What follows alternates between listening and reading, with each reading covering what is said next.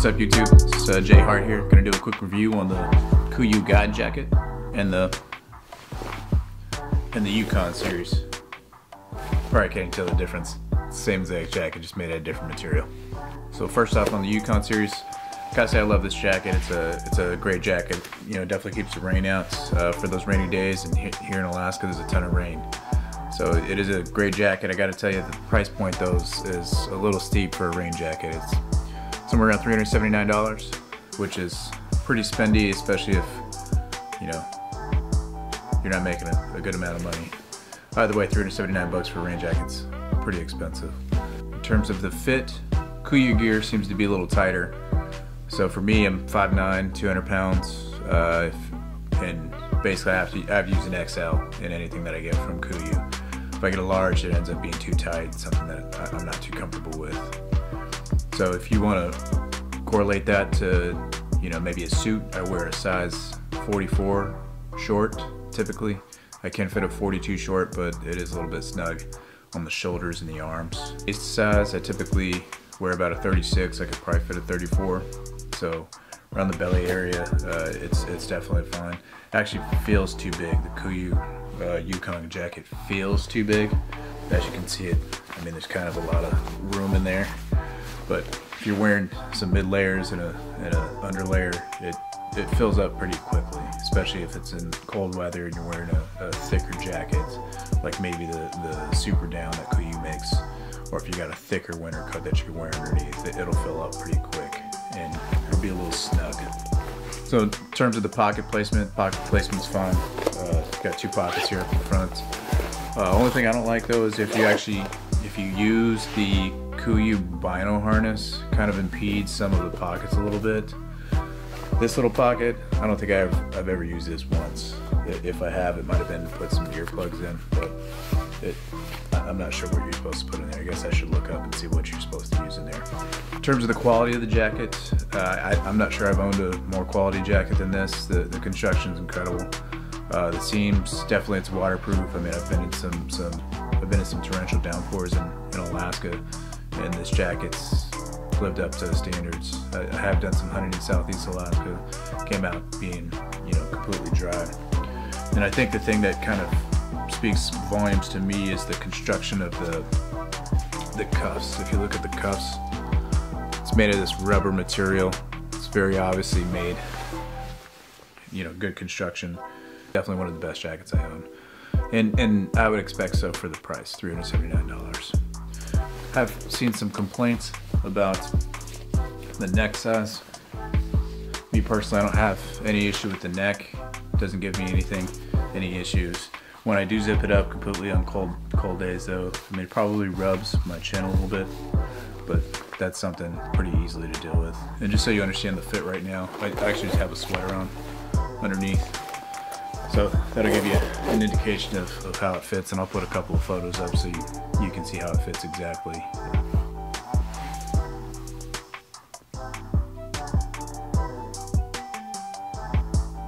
From my perspective, the biggest issue with this jacket is the noise.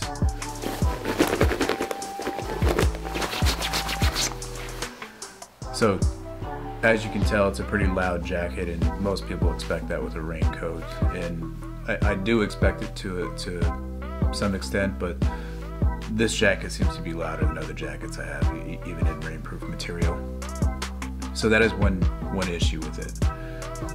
The way I use this jacket, so when I go caribou hunting, I end up having to go through some pretty thick brush, and it's typically early in the morning, and there's a lot of dew, and when I haven't used rainproof material, I end up being soaked the entire day, end up being super cold.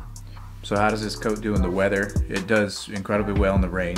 Does great in the rain. Does great in the wind. Definitely blocks the wind.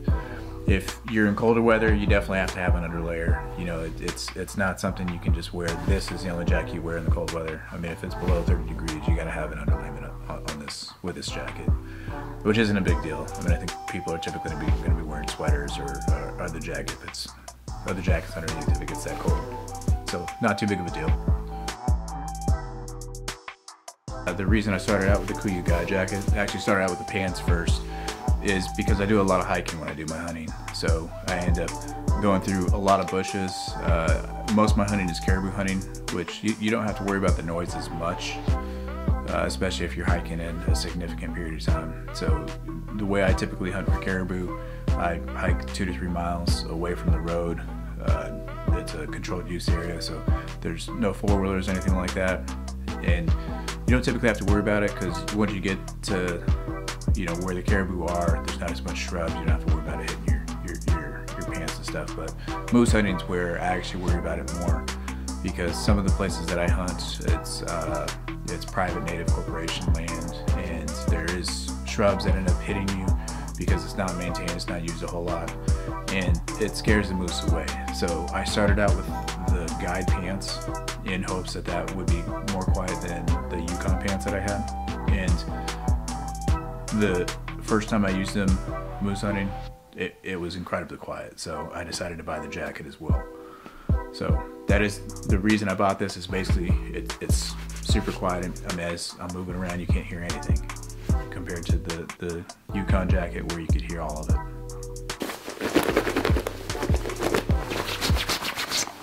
Although it is much better for hiking around and for being quiet, obviously it's not going to be as good in the rain. So not something you have to worry about unless it's going to be a pretty harsh day with a lot of downpour, but something to consider. So one of the great things about the Guide DCS jacket is it's only $197, so it's $200 cheaper than the Yukon jacket. And you get the same pattern, it's the same exact coat, it's got the same exact pockets. The only difference is that it's made out of a different material. So in terms of how this does in the weather, as I said, it's not waterproof. You know, when I go caribou hunting, I end up walking through a bunch of shrubs that are that have dew, and they're wet from previous days' rain and from the dew. And I couldn't use this jacket to walk up through the shrubs because it would be soaked by the time I got up to where the caribou are. So that's exactly why I use the guide jacket for stuff like that. But this is better for moose hunting and walking around where you're not going to be going through shrubs as much, but you are going to be hitting them and you need to be extra quiet because you need to get in on the moose. So that's my main purpose for this jacket is moose hunting. The other thing that's good about this is, although it's a good jacket, you know, it's warm for the material that it is. It's not something that you're going to just completely overheat in, like, you know, having a garbage bag like the Yukon on. I mean, basically you're just going to start sweating your butt off. So in terms of fit, same issue with this one. Had to buy an XL in the Guide DCS jacket. Otherwise it fits good. This one I do feel like it's not as bad on the arms. It doesn't feel like it's as baggy and have as much material that's going to be hitting shrubs and brushes around.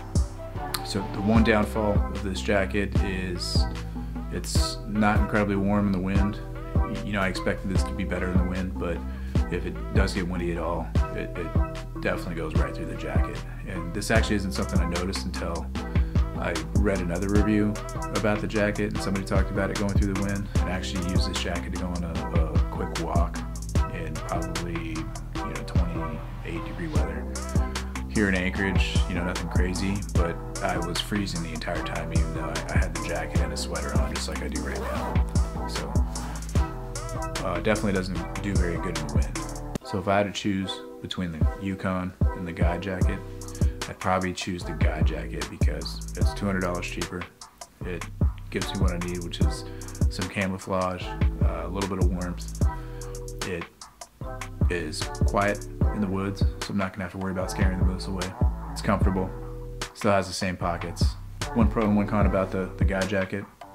Pro, it's $200 cheaper than the Yukon. It's a great jacket still. And con, definitely doesn't do as good in the wind or the rain, so something you'll have to be considerate of when you're going hunting. One pro and con about the Yukon jackets. Pro, does incredibly well in the rain and the wind. It helps keep you warm, even though it's only one little layer. It's like I said, kind of like a garbage bag, keeping all that heat in. So that is the good thing. It does really well in the weather, the inclement weather. Con, it's close to $400, which is a little outrageous for a raincoat and a coat that you're likely going to be, causing some damage to when you're hiking out and shooting big game in the woods. That's it. Hope you enjoyed the review. Appreciate your time.